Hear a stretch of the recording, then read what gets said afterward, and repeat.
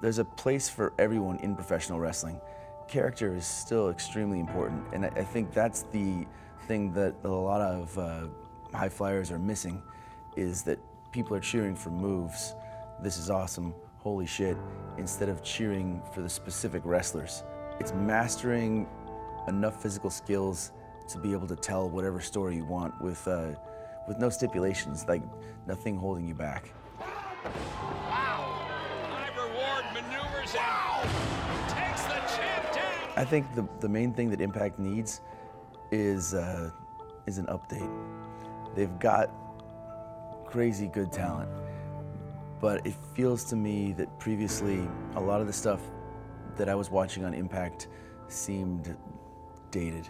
Like, it was the kind of stuff that you would have seen in, I don't know, Smoky Mountain Wrestling or 10 years ago on WWE.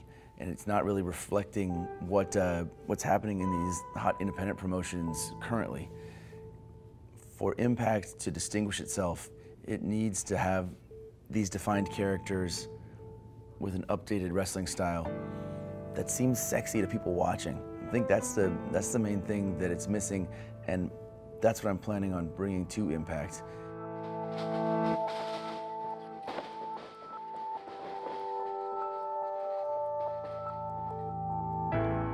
When I got to wrestle low-key for the first time at Impact, I did have one of those little epiphanies where I was like, man, holy shit, this is happening. I remember watching him so long ago and thinking how talented he was.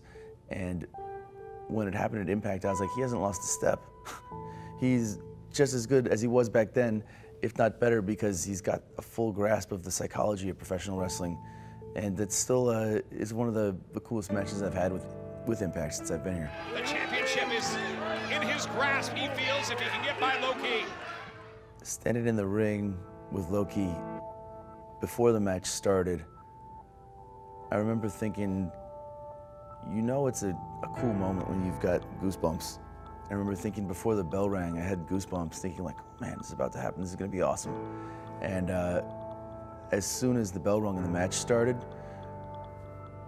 he moved so fast that whatever happened, he'd come at me with a bunch of punches, and the crowd lit up right away. And when we separated off that first exchange, I remember thinking like, oh shit, we got him. This is gonna be an awesome match. Tonight it's Low-Ki and Johnny Impact in a back and forth matchup. Great kick by Johnny Impact, follows it up. And look at this, Low-Ki now. Dragon Sleeper on Johnny Impact. Nice. Wow. Oh, wow, hit by a running dropkick from the top. Low-Ki. Oh, wow.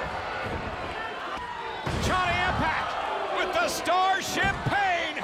Cover and a pin. That's what distinguishes professional wrestling from other forms of entertainment. It's not just you and another guy. The crowd is there, and you're getting that instant feedback. Do they like what you just did? They'll tell you. They'll tell you if they didn't like it too, believe me. Wrestling fans ain't afraid to shit on your match.